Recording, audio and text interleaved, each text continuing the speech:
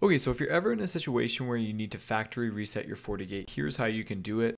And just while we log in here, quick disclaimer, this will completely wipe your FortiGate settings to factory defaults.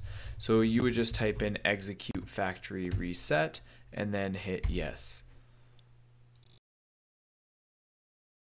All right, let's say you can't access the unit via console access, SSH, or GUI access, but you still want to be able to reset the unit to factory defaults. Well, you can do it via the reset pinhole if you have a smaller unit such as a 60F, or in my case, I'm using a 61E. Some of these SMB units, they have a reset button. As soon as the status LED starts blinking slowly, hit the reset button immediately. You'll notice the fast blink. At that point, you factory reset the unit, and we just have to wait for the reboot.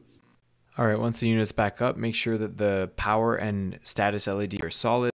You'll get an IP on the 192.168.1 network, access the FortiGate via the .99, and then now you're back into the unit. The default credentials are going to be admin with no password.